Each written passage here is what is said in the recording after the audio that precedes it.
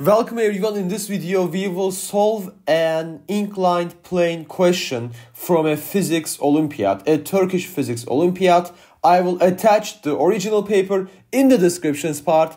So let's get started with the question. In the question we're given an inclined plane, as you might guess.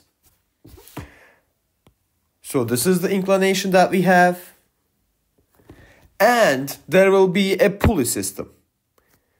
These are massless and frictionless pulleys, so the question might be relatively easier to solve. On one end of the pulley, there will be a mass of 10 m. On the other hand, we will have another pulley. Now that's interesting.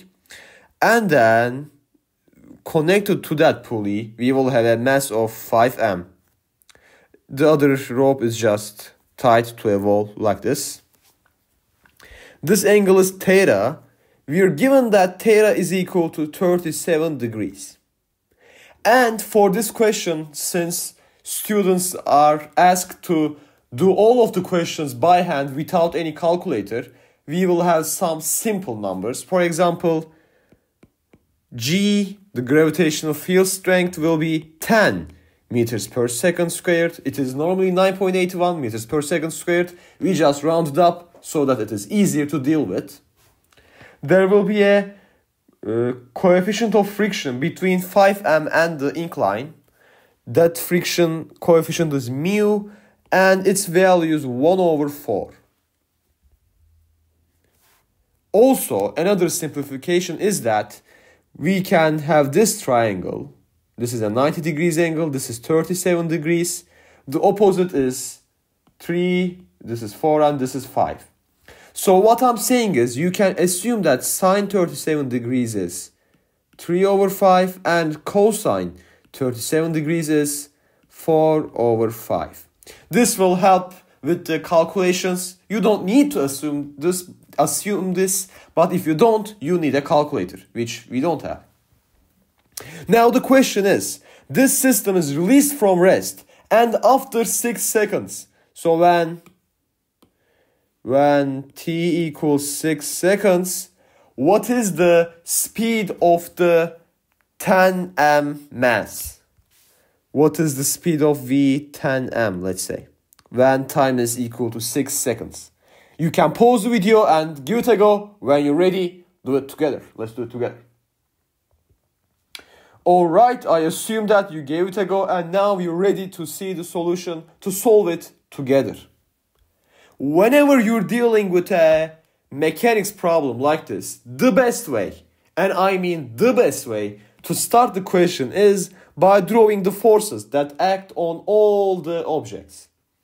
Here we have two objects. So the free body diagram of the 5m object would be, there is 5 mg downwards. Of course, there is the normal force by the incline and it is perpendicular to the incline. That is this angle between the projection of n and the weight is theta. Okay, you can see it from geometry here. Let me even do it. This is 90 degrees minus theta. That means this angle is theta. Cool. Then the rope will be pulling the object up the incline. So we call the force by the rope T tension. So we have T right like that. And these are massless pulleys, massless ropes. So all the tensions are the same for all the points on the same rope. In the other direction of tension, there will be a frictional force, which we can call F. And it will in fact be a kinetic friction because the object will be moving. That's why actually this coefficient of friction is also a kinetic coefficient of friction. Alright, this is all for 5m for now. Let's move on to 10m. F the free body diagram of 10m. So how is it going to be? Well, of course, there will be 10 mg downwards, the weight of our object. Upwards, there will be a tension. Now, what will the tension be? Will it be T? Not quite. It will be 2T. And you can see it from the fact that we have two ropes here. They combine so that here we have 2T. And since this is a massless rope and massless pulley, all the tensions on the same rope is the same. So we have 2T here. Alright? Now, with that said, we want to make another powerful statement and then use Newton's laws to write force equations. The other powerful statement is that this is a pulley system, and in this kind of a system you can't gain work. What I'm trying to say is the amount of work that you put in from here should exit from here. Since work is force times distance, that means if we call this object 1 and this guy object 2, that means the force on the object 1 by the pulley is 2T times we will have x1, the displacement of object 1, the instantaneous displacement of object 1. This should equal the work that is outputted on the second object. So what is the force on it by the system of pulleys? It is T, the tension, and then it will travel a distance of x2, let's say. So we get that 2x1 equals x2. Take the time derivative of this once, you get that 2v1 equals v2, and take the time derivative again, you get that 2a1 equals a2. That is, if we call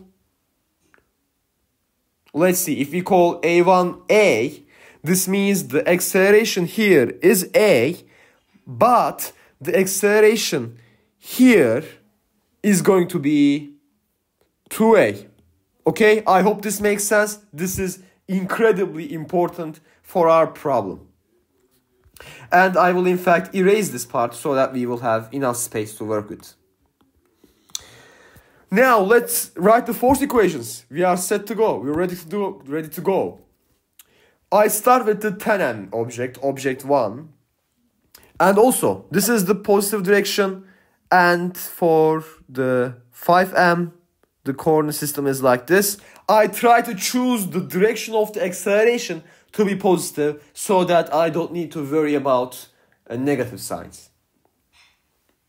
Alright, so from the 10m object, we see that 10 mg minus 2t equals, this is the net force, should equal mass times the acceleration. What is the mass? It is 10m.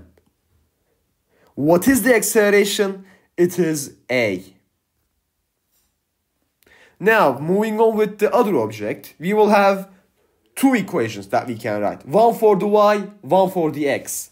From the y, let's do it here, we know that there won't be an acceleration in the y. It won't move perpendicular to the incline. So we can say n should equal 5 mg. What is the perpendicular component of 5 mg? That is just cosine of theta. I mean, when you have cosine of theta, you get the perpendicular component. So from the x direction, for 5m object, we will have the tension minus 5 mg sine of theta, then a minus the force of kinetic friction. What is the force of kinetic friction? It is the coefficient of kinetic friction times the normal force. Alright?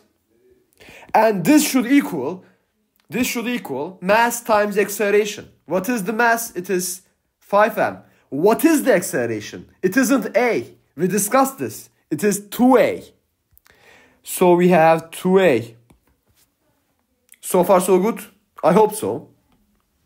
Now I'm going to write this equation below this guy, below this one. So when I do that, we will have t minus 5 mg sine of theta minus, well, actually, you know what? Let's substitute for, should we do it now? Let's do it now. So what was sine of theta? It was 3 over 5. Right here, we said it. 3 over 5. Minus, what is mu k? It is given as, by the question, 1 over 4 times 5 mg. What is cosine of theta? It is 4 over 5. This is going to equal 5 times 2, 10 ma.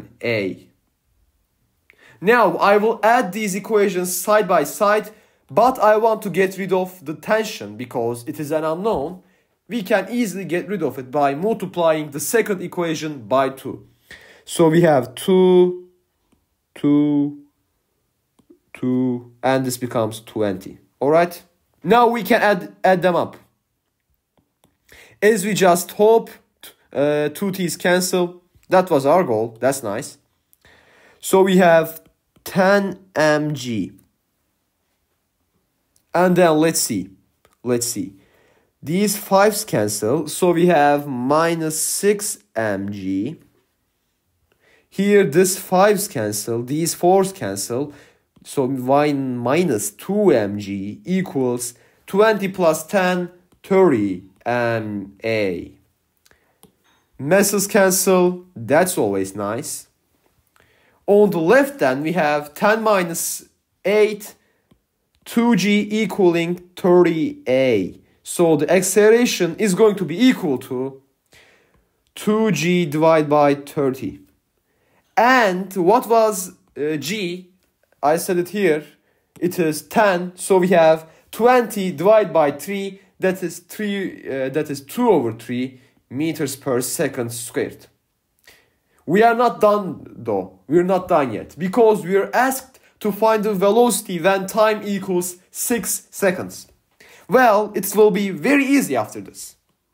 Because we know that since this is uniformly accelerated motion, the velocity at any time equals the initial velocity plus the acceleration times time.